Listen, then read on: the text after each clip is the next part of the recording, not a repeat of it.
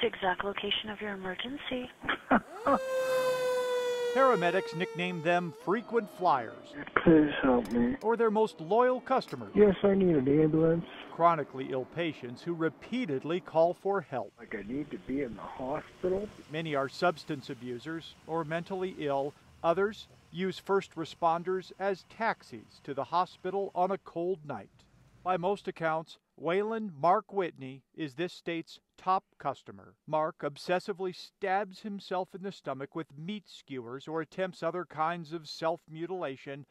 Then after surgeons fix him up, he does it all over again. They try to put him back together again as best they can. And they've kind of pretty much gotten to the point, though, that they don't know what to do for him anymore. Todd Whitney estimates his brother Mark was in the hospital 6 months of last year at a price tag topping $1 million and rising. It's gotten to the point that he would call like every other week, go back to the hospital again.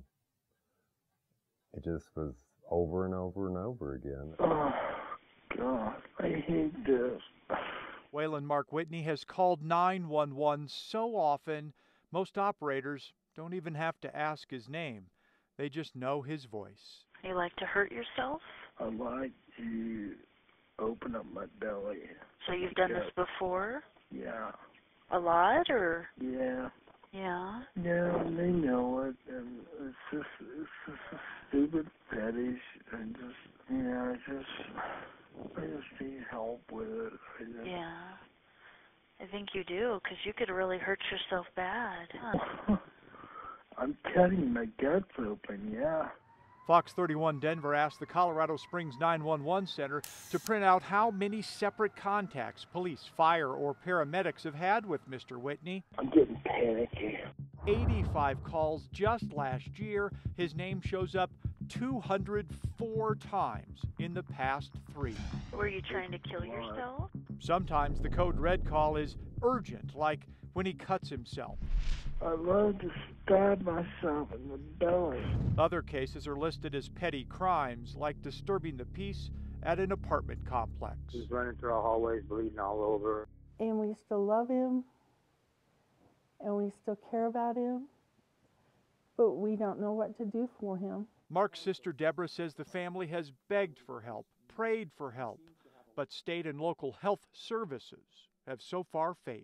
He's going to commit suicide, he's going to self-mutilate, and he's going to die.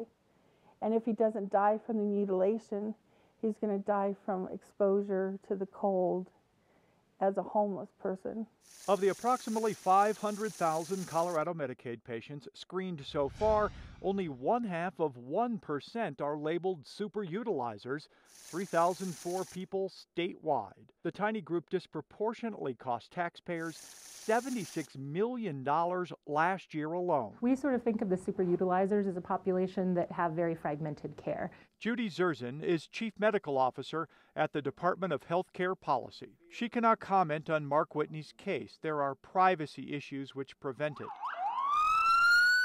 Zerzan says Colorado has recently launched 2 initiatives plus a pilot program to stop superutilizers from falling through the cracks and costing taxpayers 30 times more money than the average Medicaid patient. We feel pretty confident that our model is a good one and that this is both lowering costs, but also improving people's health, and that's really our ultimate goal. The key to success is pairing superutilizers with medical case managers. It turns out orchestrating transportation to the doctor's office, setting appointments to see psychiatrists, and honing in on the correct medications are much cheaper alternatives to hospital room visits. By addressing that and getting them better care, that sort of helped them in using care more appropriately in the right place, the right time, the right setting. Sounds good, but you can understand why Mr. Whitney's family is reluctant to believe the state is coming to the rescue. We were trying to get him to the state hospital. He really needs to be locked down so he can't drink and so he can't stab himself. And then he's the mental health part of it too. You know, we've been trying to do that for a long time now.